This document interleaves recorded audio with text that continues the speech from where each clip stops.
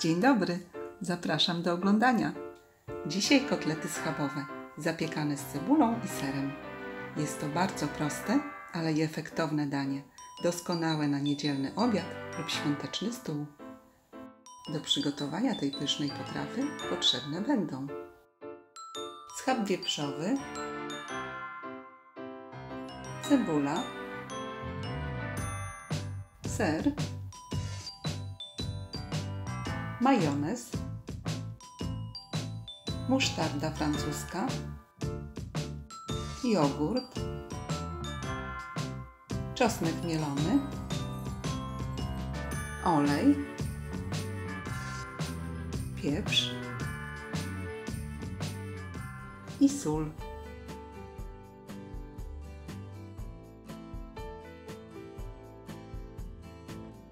Zaczynamy od pokrojenia schabu na plastry.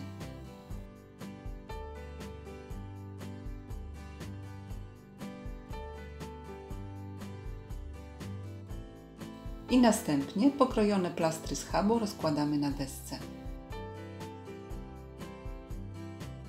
Kotlety przykrywamy folią spożywczą i mięso z obu stron rozbijamy na cienkie plastry.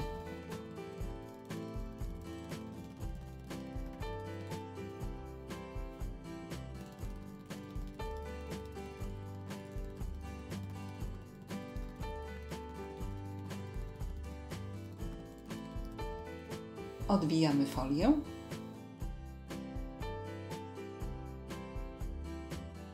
mięso solimy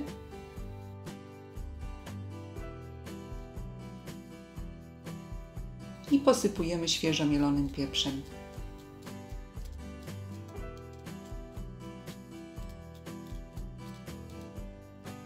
Następnie kotlety obracamy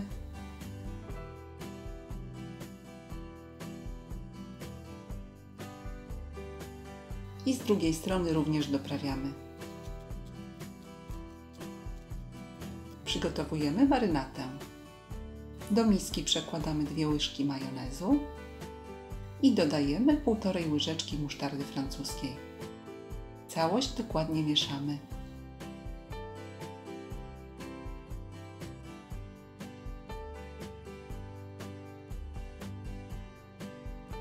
Cebulę kroimy w pół talarki.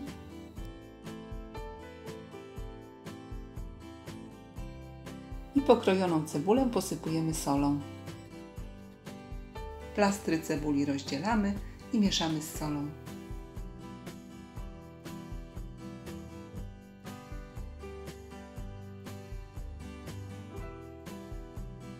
Na tarce o grubych oczkach ścieramy ser żółty.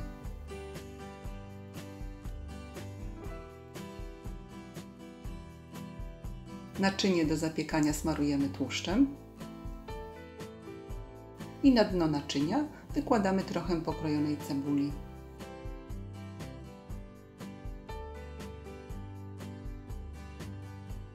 Na cebuli układamy kotlety schabowe.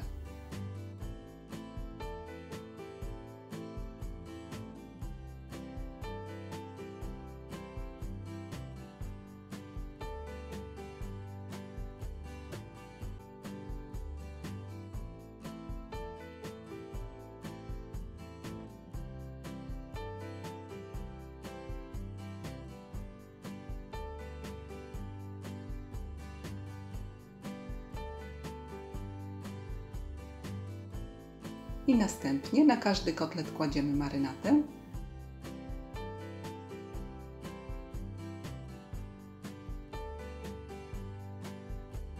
I dokładnie ją rozsmarowujemy.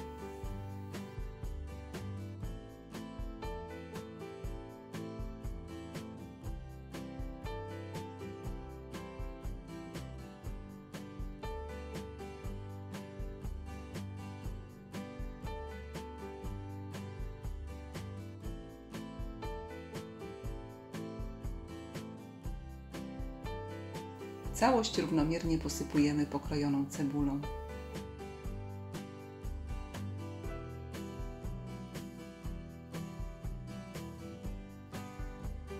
I kolejna warstwa. Na cebulę wykładamy starty ser.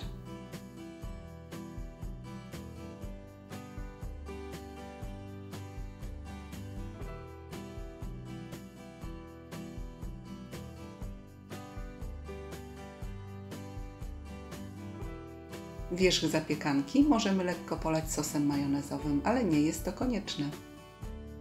Sos przygotowałam z 3 łyżek jogurtu, 1 łyżki majonezu i 1 łyżeczki czosnku w proszku. I wszystkie składniki dokładnie wymieszałam i przełożyłam do rękawa cukierniczego. Kotlety pieczemy godzinę w piekarniku nagrzanym do 180 stopni.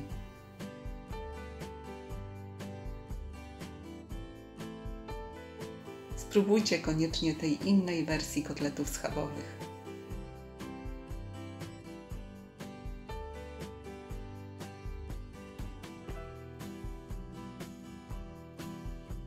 Serdecznie dziękuję za obejrzenie filmu i zapraszam do subskrypcji mojego kanału. Smacznego!